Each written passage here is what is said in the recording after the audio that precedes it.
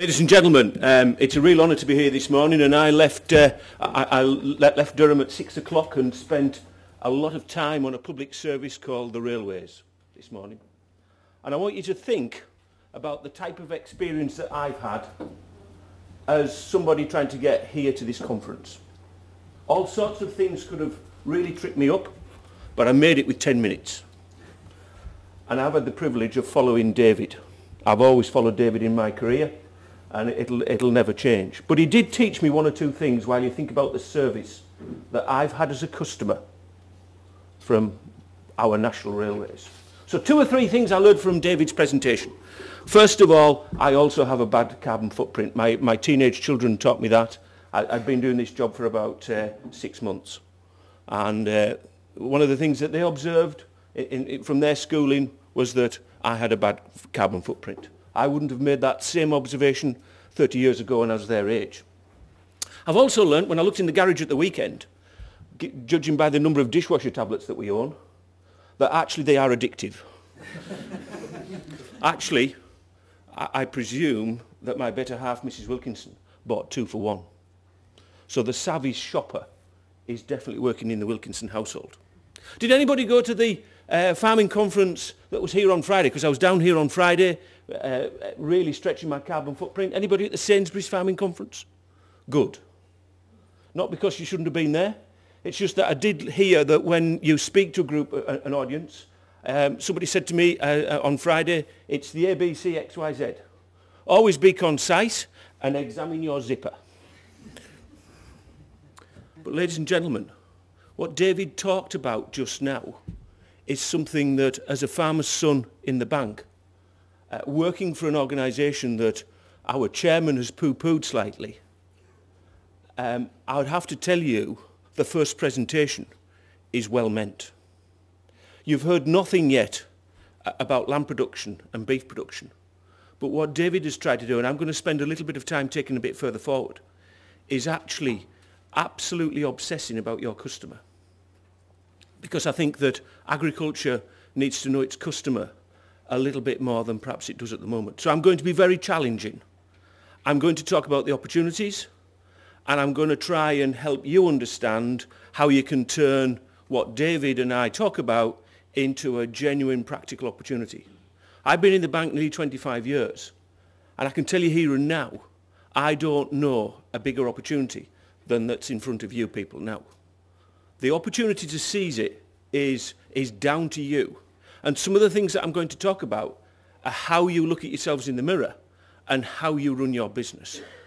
Because when I look at agriculture right across the board, and I'm going to touch a little bit on some of the things that I see in agriculture now, I'll be honest, ladies and gentlemen, I see very, very mixed results. So I want you to use this morning and the whole day as a platform to make sure that your business is absolutely the best in class. You've got to work out what that looks like yourself. You won't hear a blueprint from me. You'll hear some of the things that go really well for business. But when I tell you, ladies and gentlemen, that the difference between the best and the worst business is actually the manager running it, please start and think about how you're going to leave here and run your business when you get back home. Because at the end of the day, especially as David has said, a lot of what we're going to talk about is how you move a commodity. However special you make it, however you run it, however you develop it, you are actually selling a commodity. And therefore, for you to achieve best in class, you've literally got to be the best business manager of all. And as David has pointed out, there is a very, very big opportunity in the world, but obviously it's incredibly challenging. So ladies and gentlemen, I start with this first graph, and I make no bones about it. Many of you that have heard me speak before will hear me talk about this. And this just looks at the figures that come out of DEFRA on an annual basis. They are in real terms, so the 2011 figures are as accurate as I can make them. They are if you like, adjusted from time to time through the year as figures come in.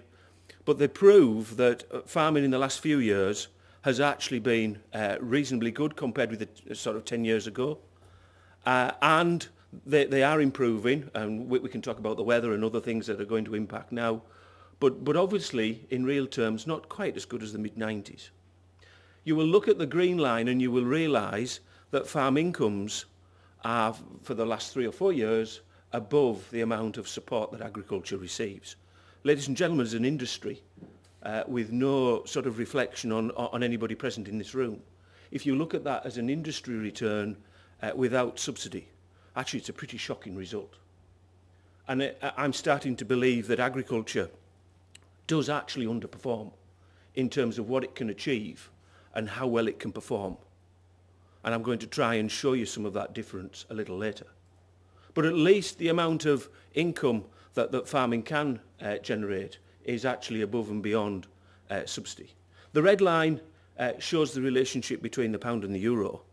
Clearly, for obvious reasons, the pound and the euro have a big impact on farm incomes. But you will notice, ladies and gentlemen, that in the last 2 or 3 years, there's been significant deviation. And in DEFRA's own words, that deviation is due to 2 things. One, the actual rising cost of inputs, especially soya, agrochemicals, fuel, machinery and spare parts. They're all dollar-driven costs. And the amount of investment that agriculture has placed on farm machinery. And even in a very testing year as 2012 has been, there's no doubt about it that one has to question how investment in machinery has worked. I think it's been a difficult harvest. I'm moving slightly away from livestock just when I make this next comment. But during that very testing harvest, there were still surplus sort of combines and tractors and trailers to sell, as I saw in the farming press. So we weren't running ourselves as efficiently as we could do. And I think one of the things that you've got to do as an audience, in terms of striving for that top slot, is work out how you run your business and what costs you incur in your business in order to deliver that. David talked about the food chain, and I've stolen this graph and this chart from the Oxford Farming Conference earlier this year, and it just suggests where the power base might be in terms of the if you like, the pressure points in agriculture. I put this up because 3 or 4 weeks ago I actually attended a conference in London where they suggested that the power base was starting to change, and it was moving more to consumers, which you've heard about this morning, and more to farmers. Now, I'm talking about a very gradual process. Reason why I say that is that your customer is beginning to become quite anxious about security of supply, and I can quote many cases like that. And we had the question earlier on where the rate of population growth was falling. So really, was that a problem? Yes, it's a problem because 1 billion people go to bed hungry every night, as they did in 1973. 1 billion people go to bed without clean water. And, ladies and gentlemen, there's no more land. There's no more water. Even nutrients are starting to become limiting. So this is going to flex and change, and you need to think about how you operate in that very testing and challenging marketplace that David's talked about. He also talked about the price spikes that we've seen very recently. And when I talk to farmers and growers about the opportunity that this gives, there's no doubt about it. It does give huge opportunity as long as the spikes are upwards.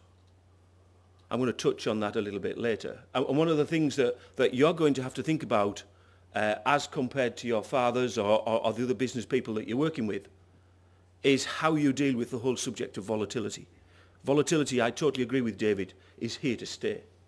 Volatility is going to become more extreme, and with that becomes a far greater upside and a far greater downside. So how are you going to run your business to cope with that? And I'm going to come back to that a little bit later on.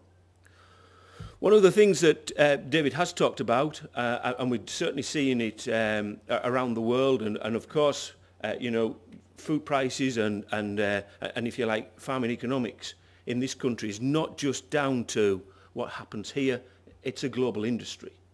We are seeing an increasing demand for grain and soya, which is being driven by that demand that David has talked about in terms of soya and grain for poultry and pig meat. and in certain cases beef as well. But one of the things we must think about as a farming industry, and David did describe an incredibly successful food chain. I don't get the chance to travel as much as he does globally. But the UK food industry is seen, a bit like the Beckhams or the Royals, an amazing success story for the UK. And it is, you know, really, really the envy of the world. The real challenge for agriculture is that if you take out inflation, the actual return to agriculture has been flat for about 20 years. And what we need to think about is how we start and change that. Because I said right at the beginning of my presentation, the most important thing in your business is your customer. That's the one thing the bank tell me, as I said, every day of my 25 years. And however you set off to look after the customer, bearing in mind we don't always get it right, every commercial business has to think about its customer first. And I won't ask for a share of hands, but I will ask you to think about who is your customer, how well do you know them, and how well should you know them. And if you think your customer is the market, that might well be true, but what happens after that point? What happens after the livestock market? And are you providing something that is tailored for your ultimate customer? Or is it just a means of selling it rather than marketing it? And if you don't know the difference in those two words, I ask you to really look at that a little later on.